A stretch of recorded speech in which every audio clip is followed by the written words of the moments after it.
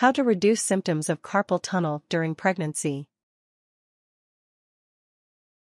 Carpal tunnel syndrome (CTS) is caused by the swelling and inflammation of nerves that line the wrist's carpal tunnel cavity, located in the wrist of each hand.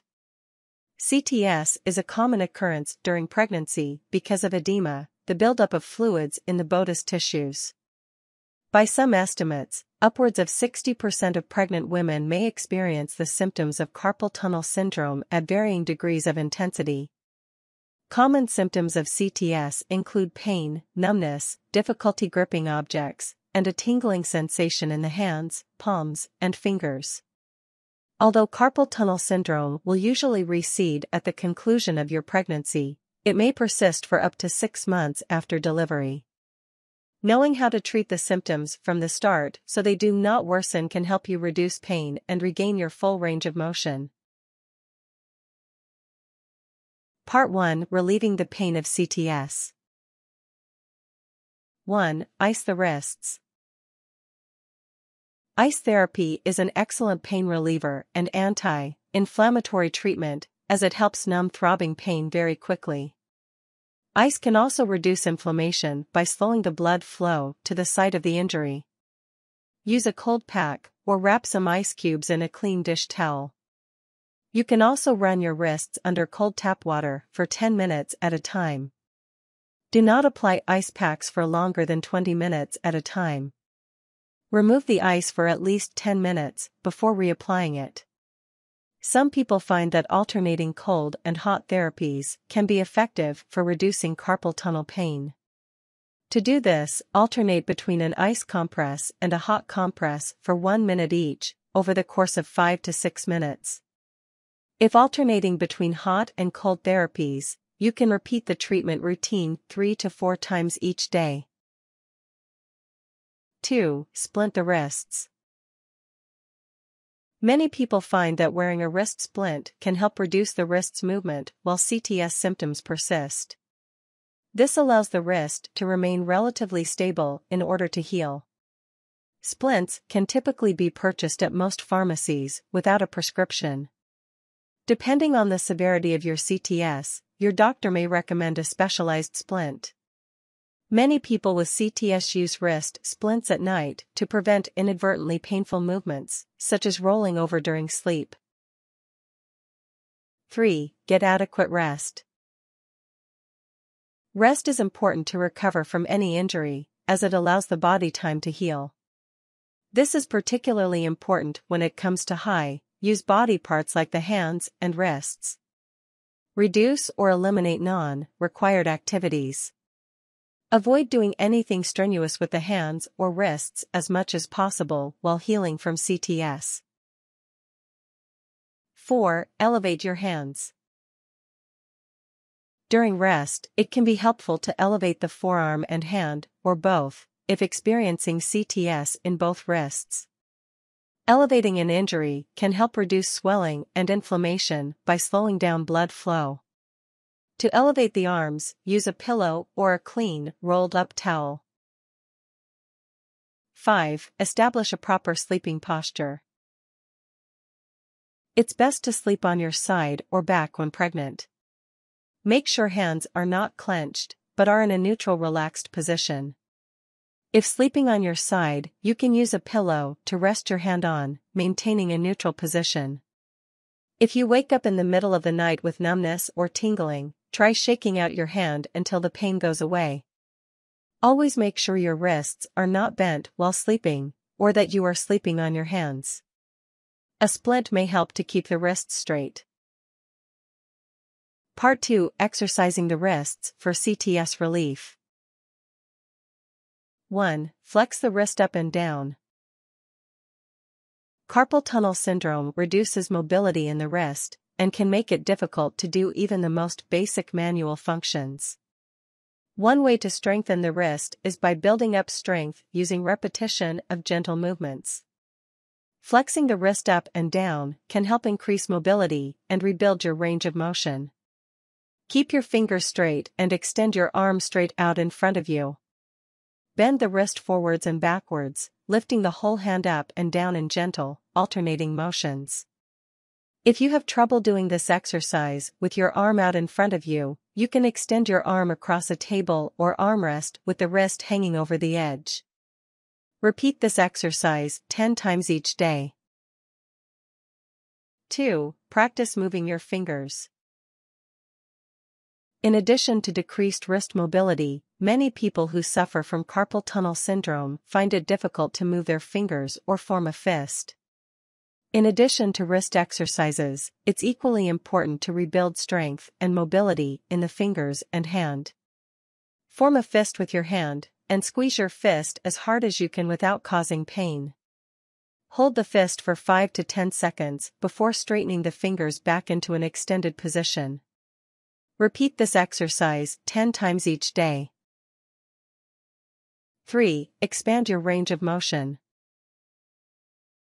A comprehensive carpal tunnel exercise regimen should work to strengthen all parts of the hand and wrist. Each of the individual fingers may experience a reduced range of motion, so it's important to focus on every individual digit of the hand. Touch your index finger to your thumb, forming an O shape, like the sign for OK. Move down the hand, touching each individual finger to the thumb. Repeat this exercise 10 times, working your way up and down the row of fingers. Part 3. Treating CTS after your delivery. 1. Know when to see a doctor. Most pregnancy-induced cases of carpal tunnel syndrome tend to clear up on their own within a few weeks after the baby is born. However, some cases of pregnancy-related CTS can persist upwards of 6 months after the delivery. If CTS is treated early on, it is often easy to manage the symptoms until the pain clears up on its own. However, if CTS goes untreated, it may progress and cause extensive damage. In severe cases, when CTS goes untreated, it may require surgery or therapy. 2. Take medication. Your doctor may advise you against taking pain medications, including non-steroidal anti-inflammatory drugs, NSAIDs, while pregnant. After the baby has been born, however, your doctor may recommend that you take medication to help alleviate the pain. It's important to talk to your doctor about whether certain medications could affect your child through breast milk, if you plan on breastfeeding your child.